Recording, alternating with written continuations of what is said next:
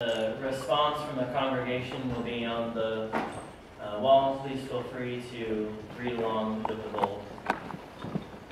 I thank you, members and friends of Kyle United Methodist Church, for the love and support that you have shown me and my family while I have ministered among you.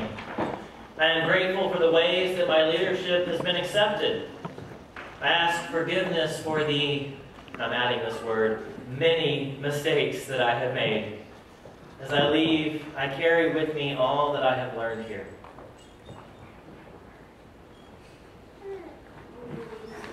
Your thankfulness, offer forgiveness, and accept that you now lead to minister elsewhere.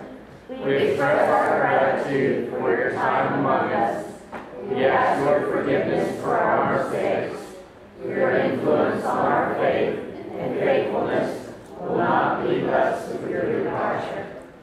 I accept your gratitude and forgiveness, and I forgive you, trusting that our time together and our parting are pleasing to God. I release you from turning to me and depending upon me. I encourage your continuing ministry here, and will pray for you and your new pastor.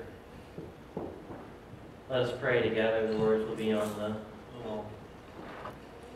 Eternal God, whose steadfast love for us is from everlasting to everlasting, we give you thanks for cherished memories and commend one another into your care as we move in new directions. Keep us one in your love forever. Through Jesus Christ our Lord.